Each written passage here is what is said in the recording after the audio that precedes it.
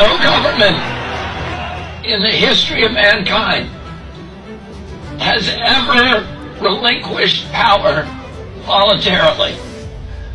The power that they have taken away from us over the past 20 months, they will never give back.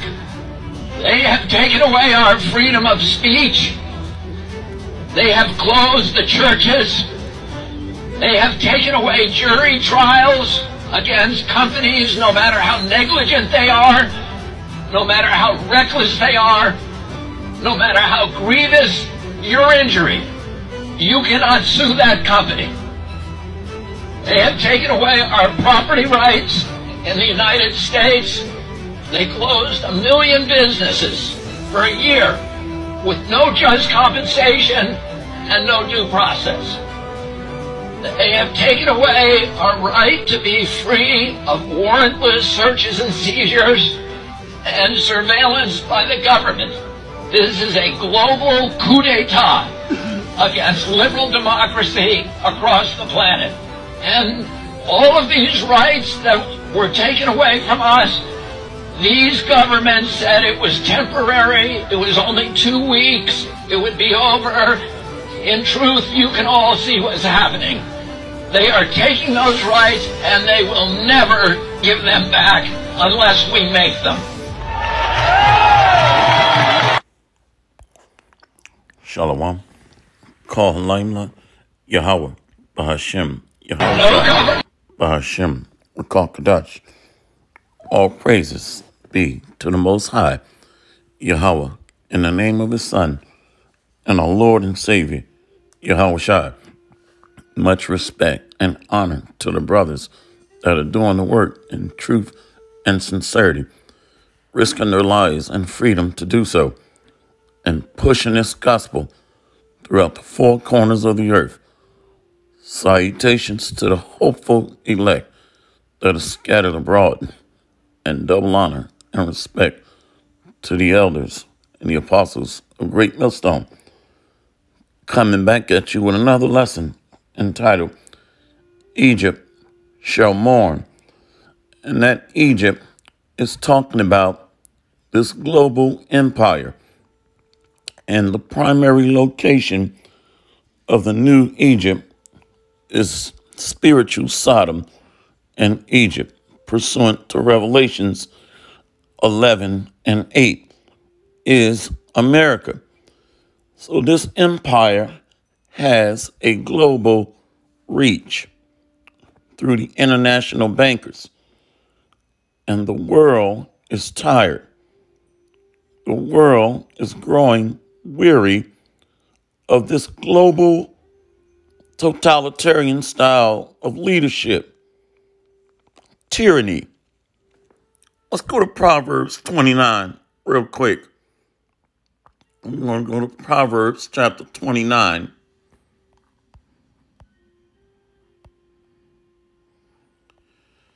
The book of Proverbs chapter 29, verse 2. When the righteous are in authority, the people rejoice. But when the wicked beareth rule, the people mourn. And that's what's happening right now. Uproars of the people. The people are beginning to rise up against the 1%, against the global ruling elite. And the people are on the edge. They're tired of lockdowns. They're tired of their freedoms being taken away or restricted. Travel being limited. Restricted movement. Let's go to verse 18. Where there is no vision, the people perish. But he that keepeth the law, happy is he. So those that are stuck to this word are dwelling in the habitation of the righteous. The law is this Bible that is talking about the tabernacle of David. the new governing elite, the new head. Let's read that again. Proverbs 29, verse 18. Where there is no vision, the people perish, but he that keepeth the law, happy is he. So that vision goes back to sight, eyes to see, ears to hear. Let's look at that word vision.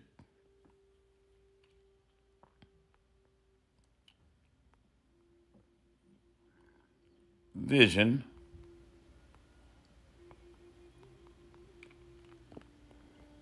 Vision. The faculty or state of being able to see. So we have spiritual eyes to see and ears to hear through the gift of the Holy Spirit. Let's go to Proverbs 29, verse 16. When the wicked are multiplied, transgression increaseth, but the righteous shall see their fall. So the wicked are the 13 Illuminati families, Edomites, the fake royal monarch. They're ruling the earth today through tyranny, totalitarianism, unrighteous decrees. So Egypt shall mourn is talking about spiritual Sodom and Egypt, which is primarily America, but has a global reach. Let's go into it. Let's go to 2nd Ezra 15 and 12. 2nd Ezra 15, verse 12. Let's go to verse 11. We got to go to verse 10. Behold, my people is led as a flock to the slaughter. I will not suffer them now to dwell in the land of Egypt, America, and the other lands where we've been scattered. Verse 11.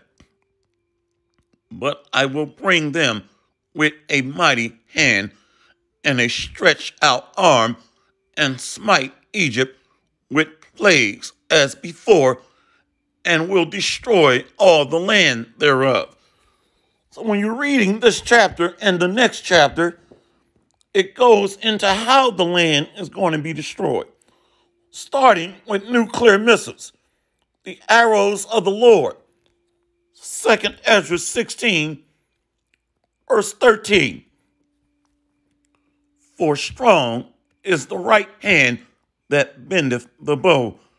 His arrows that he shooteth are sharp, and shall not miss when they begin to be shot into the ends of the world. So these are intercontinental ballistic missiles. Behold, the plagues are sent, and shall not return again until they come upon the earth. So this is a dragon, a global empire under the elites. Let's go back to 2nd Ezra 15, verse 12.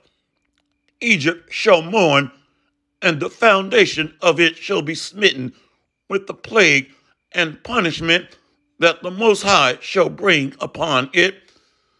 They that till the ground shall mourn, for their seed shall fail through the blasting and hail, and with a fearful constellation. That hail is the destruction from these missiles. Matter of fact, let's go to Isaiah.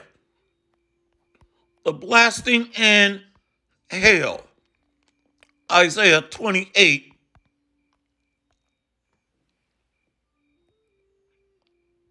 Let's go to verse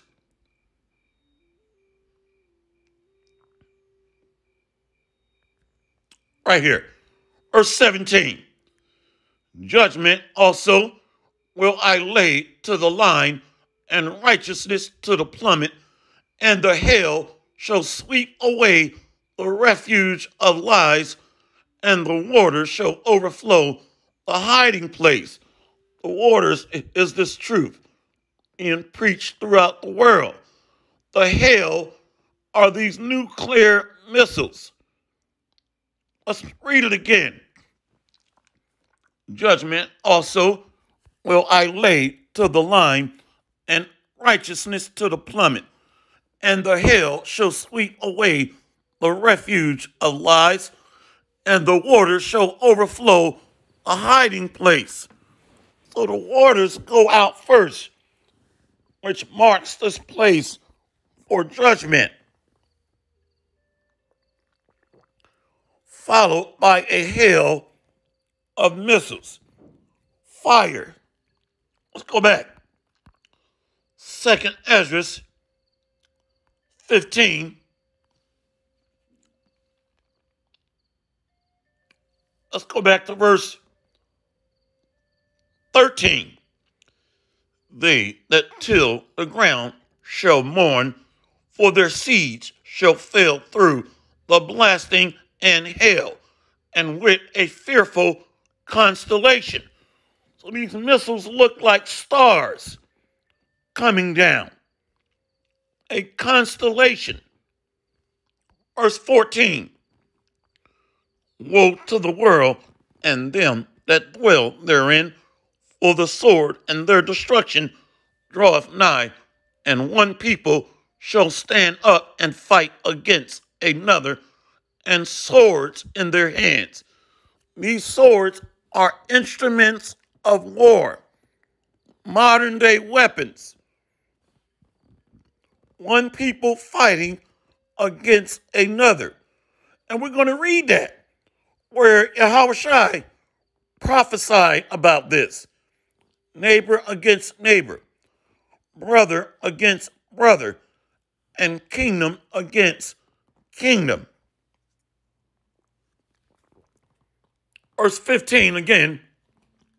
Let's go back to verse 14. Woe to the world and them that dwell therein, for the sword and their destruction draweth nigh, and one people shall stand up and fight against another, and swords in their hands. For there shall be sedition among men, and invading one another. They shall not regard their kings nor princes, and the course of their actions shall stand in their power. So this is an uprising or insurrection against the government. Matter of fact, let's go here. I looked it up earlier. There we go.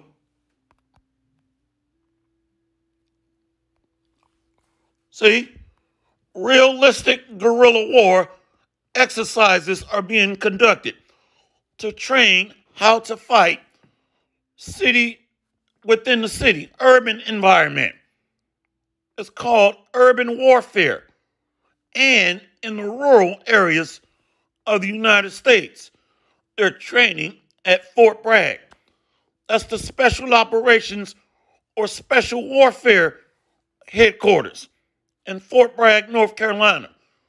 So they're training how to fight within the cities against citizens or so-called freedom fighters. See, a realistic guerrilla war will be fought across 24 North Carolina counties this month, with young soldiers battling seasoned freedom fighters, according to the United States Army. This is unconventional warfare, fighting against citizens. So they're activating special task forces and The Special Operations Command is focused on urban warfare. Let's go back to that. 2 Ezra 15, verse 15. For the sword and their destruction draweth nigh, and one people shall stand up and fight against another, and swords in their hands. For there shall be sedition among men, and invading one another. They shall not regard their kings nor princes, and the course of their actions shall stand in their power. A man shall desire to go into a city, and shall not be able, or because of their pride the city shall be troubled, the houses shall be destroyed, and men shall be afraid. These are national lockdowns, police checkpoints, and military checkpoints. Military police traffic control entry and exit points. And you will need a pass to travel in and out of the cities, in and out of the counties, and from state to state. You will need to be marked and tracked with a pass, a travel pass. And I can't say the other word, but it starts with a C pass. So this thing is heating up, and the global elites, the one percenters, are getting nervous. They study Bible prophecy, and they are listening to the men of the Lord in these last days. So they know that they are on borrowed time. Why? Because the Bible says that the plowman shall overtake the reaper. Those that are reaping all the benefits on the poor, the Israelites, the plowmen, are prophesied to overtake the reaper, the global elites, or the rich man, in the rich man, poor man parable. Judah is going to be a terror unto the land of Egypt. That's in Isaiah chapter 19. And that's mainly the 2/3. And then eventually, the elect is going to be raised up. But that's when Yahushua comes. Let's go to Isaiah 19 and 2.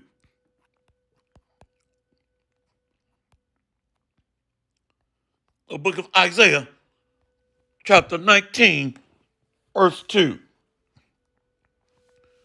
And I will set the Egyptians against the Egyptians, and they shall fight, every one against his brother, and every one against his neighbor, city against city, and kingdom against kingdom.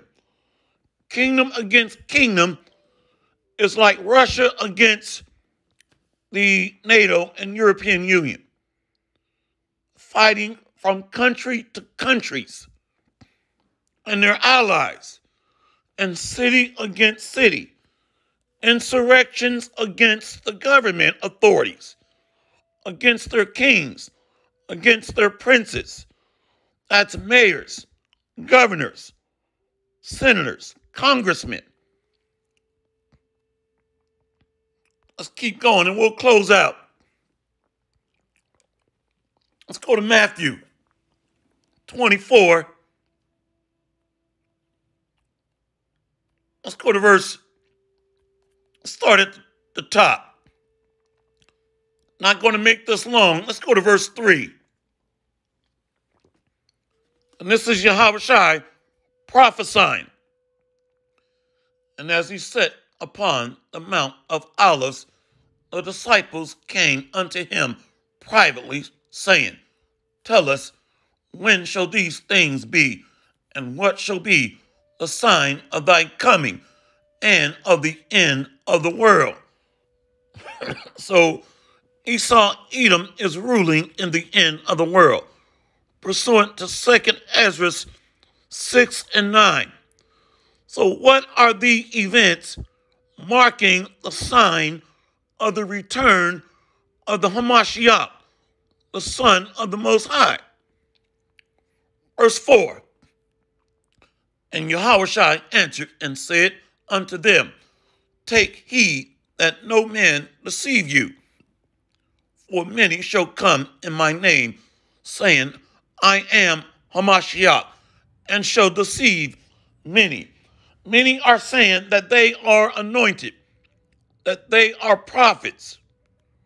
Verse 6, and ye shall hear of wars and of rumors of wars.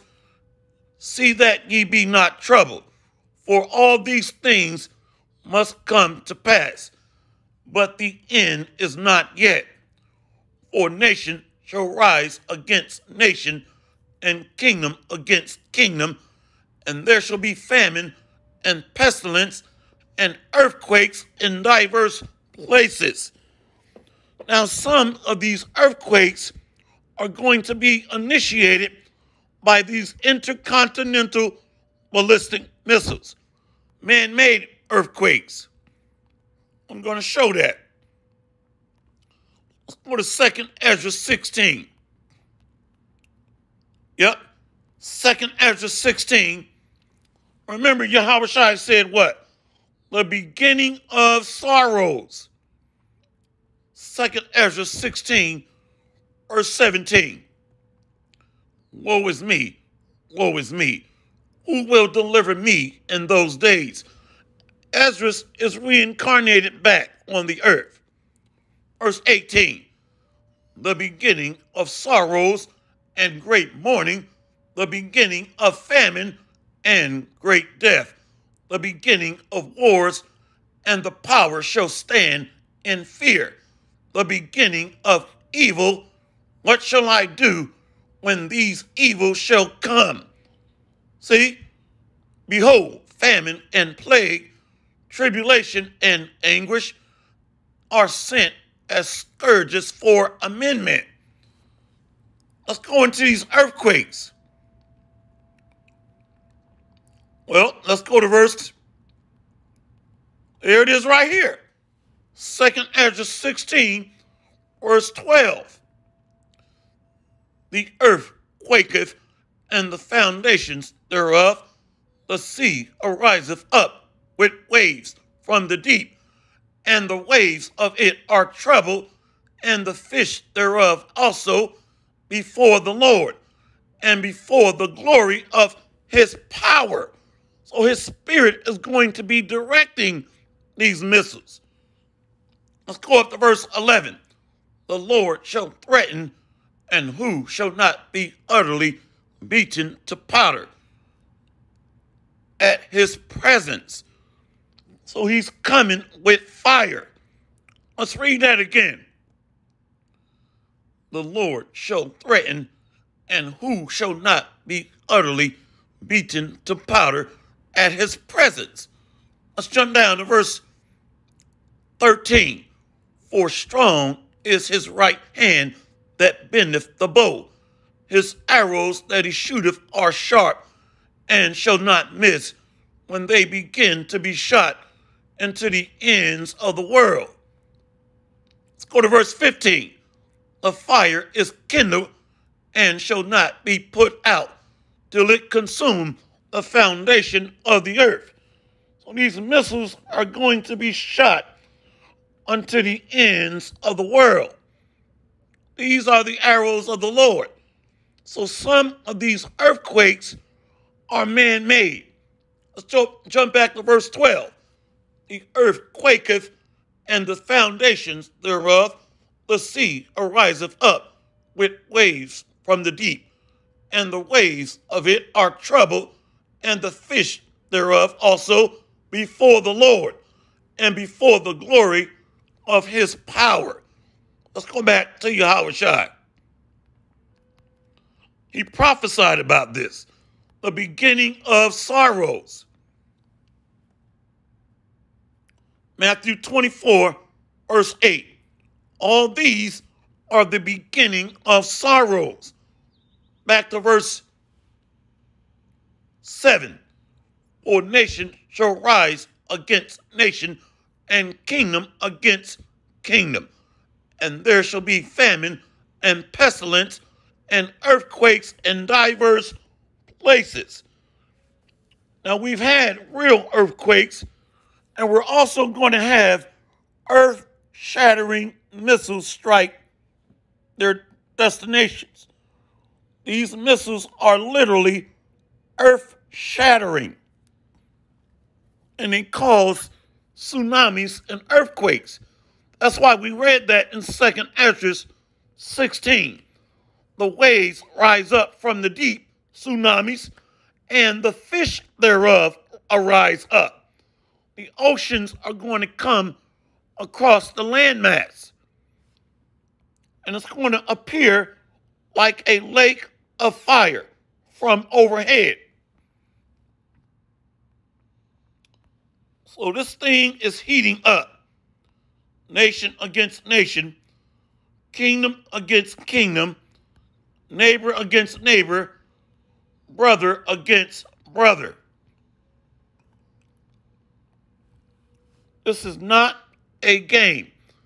And all the mockers and scoffers are going to eat missiles.